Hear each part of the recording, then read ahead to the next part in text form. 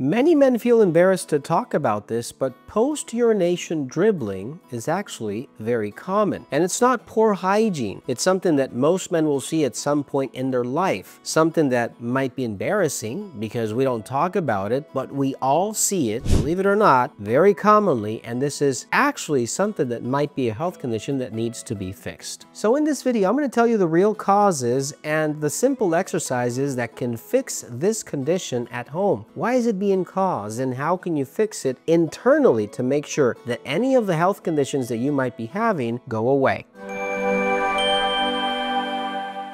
When most men finish peeing, believe it or not, there are some of these parts of urine that stay inside our bodies. Depending on how we move, how we clean ourselves, or how much we wait after urinating, there is some part of that urine that is going to stay inside. And it may stay inside because you have a health condition underneath. You might have prostatitis. You might be going through a condition where you are trapping urine, or your nervous system is not indicating that all of the urine has been expelled, and something or some part of it is staying inside. This can be normal, but many times it could be the indication of something even worse. But before I continue, please make sure to subscribe to this channel. I've always been surprised the amount of people that watch my videos but are not yet subscribed. Maybe some video that I do publish in the future with something that I say that actually is meaningful to you could save your life. Number 1, urine that is retained in a bulbar urethra. Our urethra in men is obviously a lot longer than in women. We have a penis, we have a member of our body that is longer and therefore has the effect of maybe retaining more urine in some part of this urethra called a bulbar urethra, like a bulb, like a balloon if you want. And sometimes when we shake it around, we finish urinating, we put our pants up and we pull them up, there might be some of that urine that is staying trapped. We start to walk, we start to move, and yes, the urine that we had inside starts to go out. This is not poor hygiene. It may be just a way of indicating that we might need to stay just a little longer or shake it up just a little bit more to expel all the urine we have. In the long run, this could cause maybe a problem with hygiene, smells, and yes, it's not the smell of fertility. It's actually the smell of urine that some women or men might find attractive, but the reality is that this could actually be expelled or eliminated easily without the causes or the effects per se of something getting worse in the future. You could have a urinary infection with this. You might not be cleaning yourselves properly, or might see a hygiene that is worsening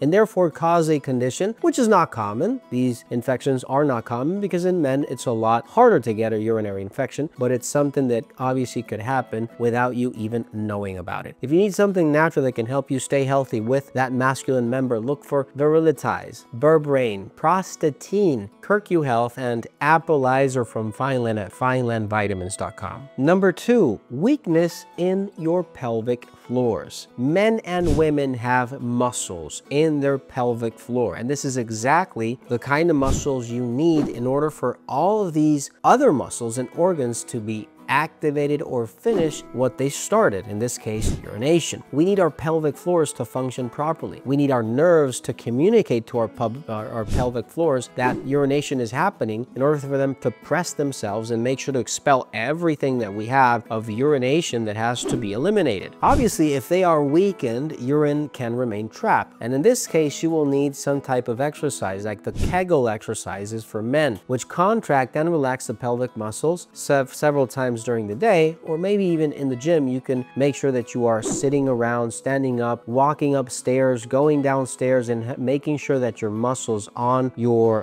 legs and your pelvic floor are actually being activated, grown, and functioning properly. Number 3, you might have an enlarged prostate. This is one of those conditions where you start to see that urination becomes trapped very, very easily. If you have an enlarged prostate, and by the way, the prostate is just like a nut. It's a very small gland, which if it becomes enlarged, will trap urine that is having to pass right through that urethra that passes right through that prostate. If the prostate is enlarged, then obviously it will close the way of the urine that has to be eliminated. And therefore, that's why dribbling might happen in a lot of men after they are 30, 40, 50 years old. With an enlarged prostate, you have a risk a very high risk actually, if you don't treat it, of seeing cancer in the future. So this dribbling you're seeing could actually be one of those signs that is telling you, hey, you have a large prostate, you have prostatitis, and maybe what you need to do is treat it before it gets into and transforms into a cancer.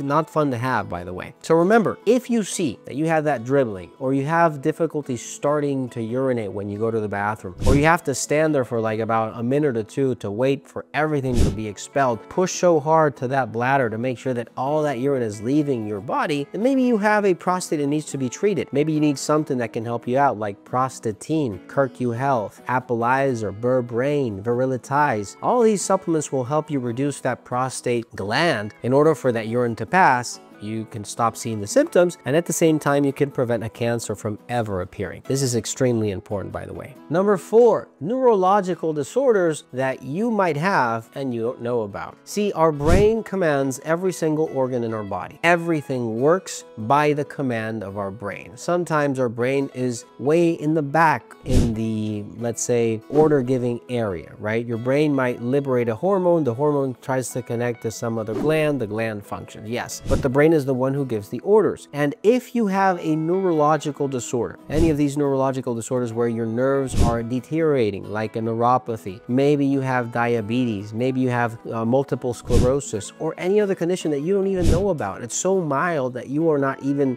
getting to feel that you have a symptom strong enough to be diagnosed with it, but it can happen. It can happen due to age, it can happen due to bad circulation, it can happen due to just simple living your life and going through life and aging, right? So if this is happening to you, make sure that you try to correct these nerves or feed these nerves nutrients that can actually help you along the way. Give it some vitamin B, vitamin D, something like Neuromatrix, B12 Forte, something like Burbrain, Kegel Health. All these will help your nerves recuperate, regenerate, and function properly in order for that urine that you're seeing that is dribbling go away. Don't forget to give this video a like button, don't forget to share, and I'll see you in the next video. Take care.